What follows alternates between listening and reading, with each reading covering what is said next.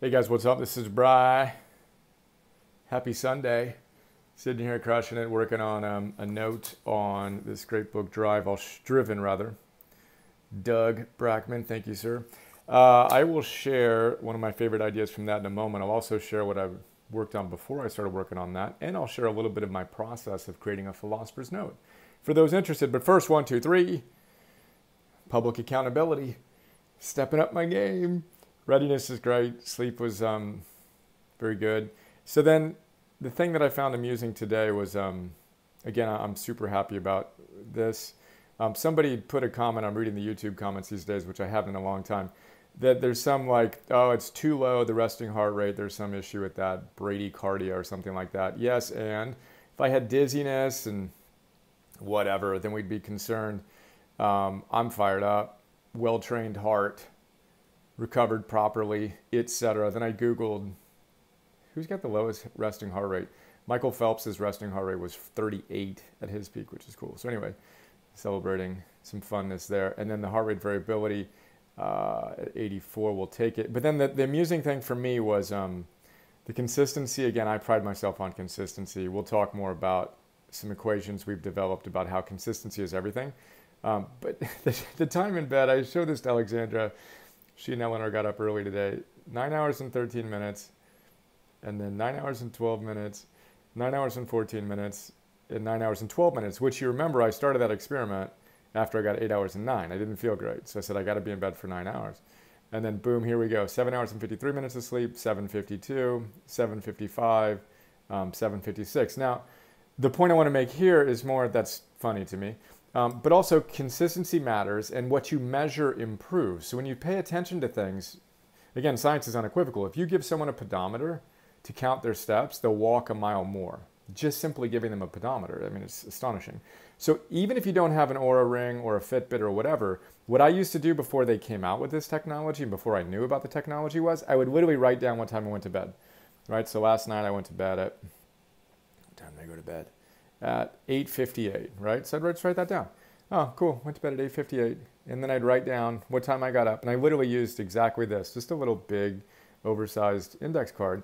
And then when did I get up? Okay, cool. And that was my rough calculation. At the time, I didn't know this. I didn't know about sleep efficiency, so I was actually not getting enough sleep.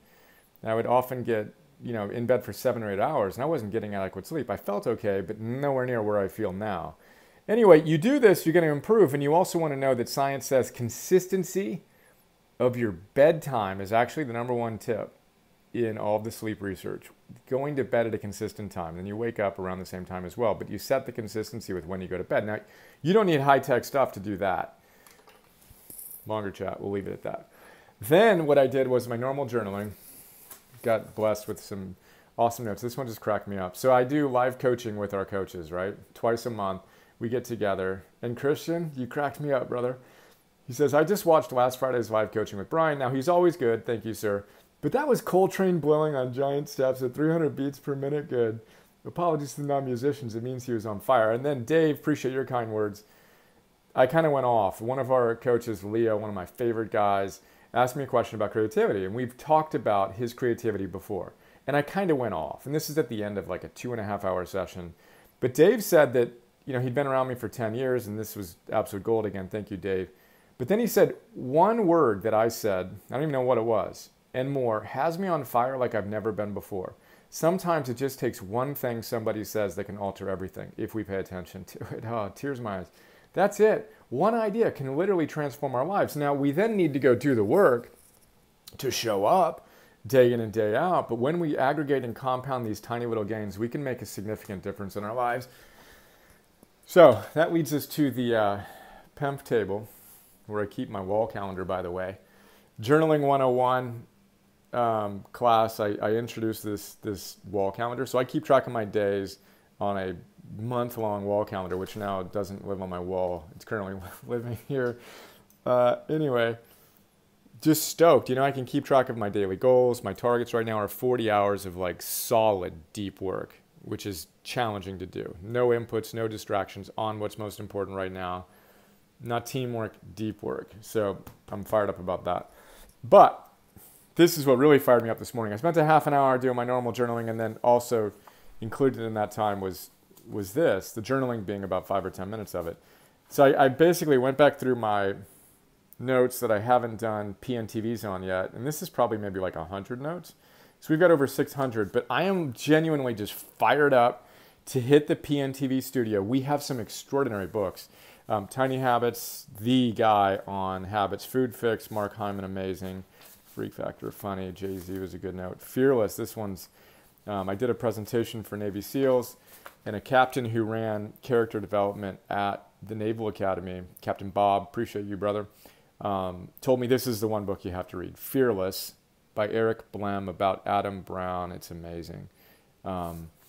And then White Fragility, that was a good book. Sea Stories, William McRaven. Make Your Bed, William McRaven. Upward Spiral on the Neuroscience of Depression. A couple of these I didn't know if I'd done notes on before. Anyway, I'm going through this and I'm like, oh my God, these are going to be so good. How to Think Like a Roman Emperor. We've got a ton on Stoicism I'll be doing. Mark Devine's new book, Staring Down the Wolf. Second Mountain, that was really fantastic. David Brooks. Discipline Equals Freedom, Jocko Willink. YEEHAH! Joy of Movement, Kelly McGonigal, one of the best books I've read in the last couple years and period, on the science of exercise. Pilar Gerasimo, my dear friend, her great book, The Healthy Deviant, The Science of Character Strengths, Why Gratitude Works, The Science of Courage. Again, I kind of got on a positive psychology mix. I went back and forth between positive psychology and Stoicism. Practicing Stoic is fantastic. Ward Farnsworth is the dean of the UT Law School. Dave Asprey, superhuman, super inspiring. That guy is a superhuman boss. Jim Quick's Limitless. Tom Morris, leading philosopher. Love him. Plato's Lemonade Stand was great. Basically about being anti-fragile. Anyway, I'm fired up, and now I'm hustling this week to get ahead with plus ones and with Philosopher's Notes, because all I'm going to do for a month is PNTVs. The goal is to crush 150 Philosopher's Notes TV episodes in a month, and then share one a day between basically when I launch it in September and our 4th Optimized Coach class, which kicks off in February. So we've got class 1, 2, 3 is launching right now, and then class 4 is going to be in February. So between here and there, I'm going to share 3 things a day. Plus ones, I always do that. Number ones, these, and PNTVs. Super fired up. In fact, I'm driven. Boom. Which leads us to this great book and what I'm working on. So again, I fold over pages that are like those, wow, that can change your life, big idea, right? That I want to remember and I think you would benefit from. Then I get to work creating a note, 6-page PDF, starts in INDD, in design, right? And here I am typing out. We shared this quote yesterday, a master in the art of living. So the basic idea here is that you may have a genetic mutation that leads to a certain level of drivenness. It's called the DRD2A1 and DRD47R. Now, I don't have it. I've done genetic testing and I don't have this DRD2A1. I might have the DRD47R. I don't know. I haven't done that. But I do know that I'm rather driven. So our environmental conditions, he says, can also induce certain driven behaviors, blah, blah, blah. So anyway, if you are driven, and if you're watching this, you're probably pretty close, if not over the edge. You need to control that energy. You need to know how to use that energy wisely, right? So I talk about the paradoxical truth that Doug talks about, etc. But then the whole note can be summarized basically in this one little passage here. When the driven thrive, their gifts bring extraordinary outcomes for themselves and society. So you've got gifts. If you're driven, you have gifts, right? Quit shaming yourself. You just have an intensity level that not everyone has. That's fine. Evolutionarily, we needed you to be intense. He says the trick is to harness those gifts to work for us rather than undermine our efforts. And you can only do that when you build structures. So I talk a lot about structures and emotional stamina and protocols.